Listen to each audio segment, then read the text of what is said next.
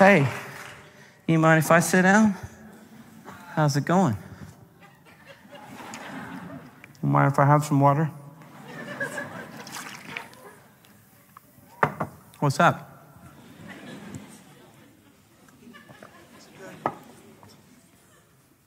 And just like that, you or me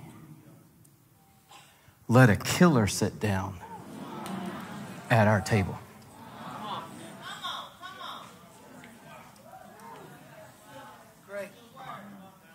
It says the shepherd prepares a table before you. Before you. Not before you and for him. Before you in the presence of your enemies. And before you know it, he's at your table. And he's eating your food. And he starts talking to you.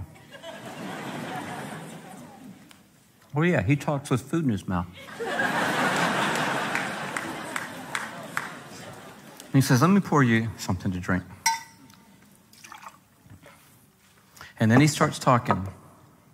He said, well, Louie, how would I know if he was at my table? Well, he primarily says things in three groups.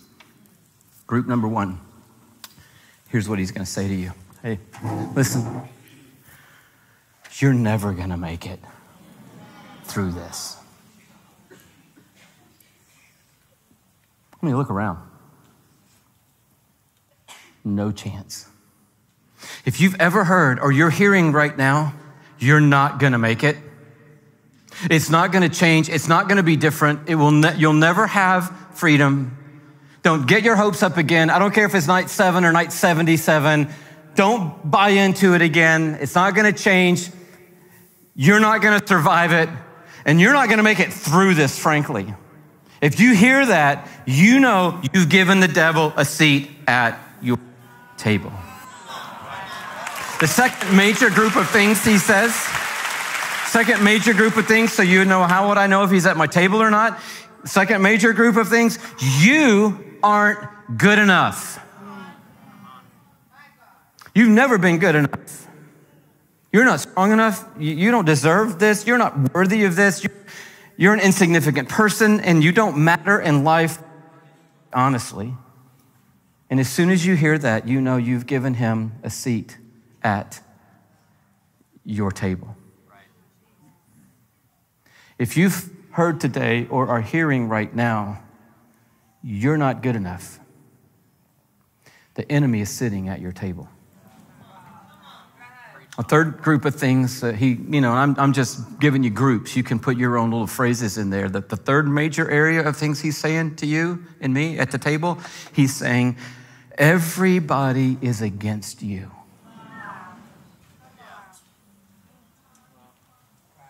Do I need to go on? You know, no one at work likes you. You know, all the people at your school, no one likes you. Everyone tolerates you. You know, everybody's out to get you. Everyone is out to get you. Did you notice when you came into work today that Larry didn't even look up from his laptop? He's out to get you. He hates you. No, come on. And then you hear that, and so you walk into work the next day, and sure enough, Larry doesn't even look up from his laptop. And you're like, oh my word, it's true. He does hate me. I think that whole department hates me.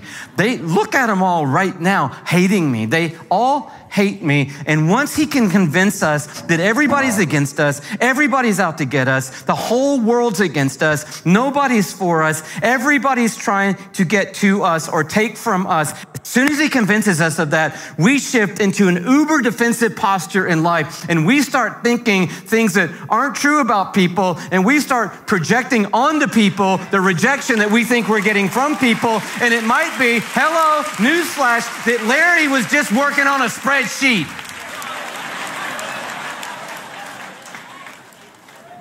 You're like, no, Louie, there really is someone at my work out to get me. And that could be true. They're telling your supervisor things that aren't true. They're gypping you and your opportunity by lying about you behind your back. They got the promotion because they told someone something that wasn't true. And if that's the case, that's not something that you just take lightly. You're going to watch God do his thing in your life, but you're not going to do it. You're not going to do it by getting in a war with that person and saying, well, I'm going to start telling some people some stuff about them so that they're going to get a little bit of their own medicine. That's not what you do when your shepherd prepares a table before you in the presence of your enemies. What do you do then? Well, you sit down and you lock eyes with your shepherd and you say, thank you for providing for me everything I need mentally, spiritually, emotionally, and physically in the middle of the fight of whatever the fight. Thank you. You have provided for me every single thing that I need.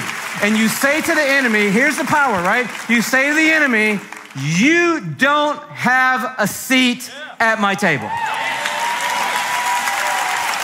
In a very difficult place, a little bit of